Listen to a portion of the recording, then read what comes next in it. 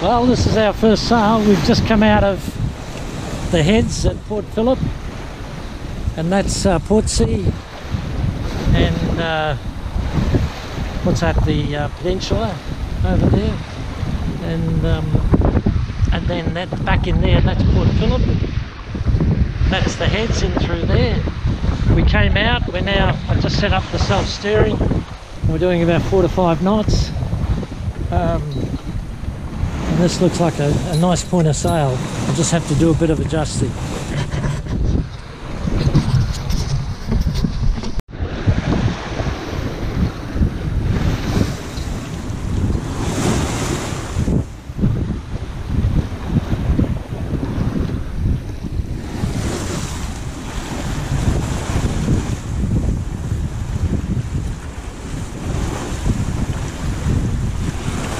Gone again. So here we are, we're sort of doing between, we're heading for Cape Schanck over there, and we're doing between 4.5, 5 knots, beating into it. Bit of a lumpy little swell out here. Head's all set up okay, and there's the hydrovane, that's working well. Just playing with it at the moment. It all looks pretty good. And you can see she's a little bit choppy out here, short little waves. We're heading down there towards Cape Schanck. We'll get around Cape Schanck and then we'll go to Phillip Island.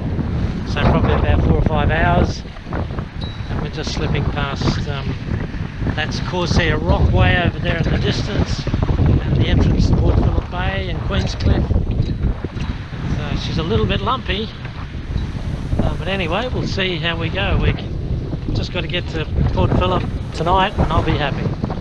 Okay, talk to you soon. Oh, just show you me before I go. Here I am, all rugged up. It's a bit cool, but I'm a bit warm now. Just have my jacket and everything on. But this is lovely. Alright, back to it. This is Cape Schanck. Off the bottom of the bottom of the Mornington Peninsula. This is Cape Schanck. We're just about to round it. It's been a bit of a beat all the way across, and I've got the motor running at the moment just so that we can just get around. But it's been a bit of a beat. It's nice and sunny, but it is freezing cold. So hopefully in about half an hour or so we'll be around, and then we'll be on a better tack, and we'll be able to go up to Flinders.